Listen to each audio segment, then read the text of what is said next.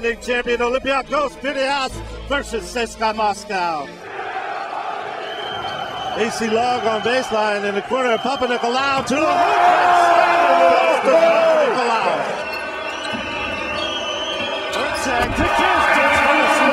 That was a perfect preparation. He flies off to the high post. Olympiacos ball, 17-21. Law goes baseline. Gets it to Slukas for three. Knocks it down. Slukas, 3 seconds left in the corner. Slukas inside the Hines, spreads the needle. Hines puts it down.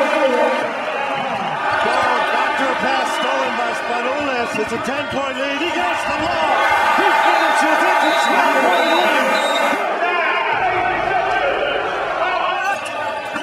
Play by Princess saves the possession. Papanikolaou from deep. He knocks it down. Make it 28-45 for Olympiacos.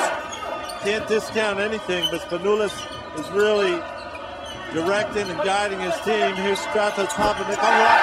Purple envelope with a three-pointer. A 20-point lead. CSKA does not have any recourse here. They can only keep fouling, and that might not make up 16 points anyway. They're not even choosing to do that. There's Spanulis to the ramp. Time is running out, and we have a chance for a repeat in the Turkish Airlines EuroLeague final as Olympiacos puts on a virtuoso performance to defeat CSKA Moscow.